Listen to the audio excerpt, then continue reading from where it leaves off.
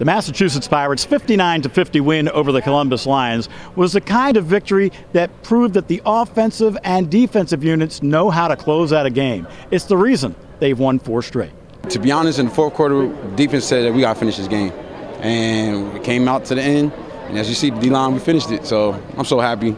I'm just happy that we finished and we got through it. So I'm happy. I think this team learned how to win tonight. We're figuring out. Like I said, complementary football, man. Offense played well down the stretch. Defense played well down the stretch. And that's what it's all about. It comes down to the last minute or so in arena football, and we played well in those moments. We're growing up right before our eyes, so I'm happy about that. This was a situation we needed to be in and we hadn't faced yet. A real close game, being up by a few points versus being down. And so it was good for them to experience that and see how it is to close out a game when you're ahead. Now the Pirates will take what they learned on the road to face the Columbus Lions on Saturday night.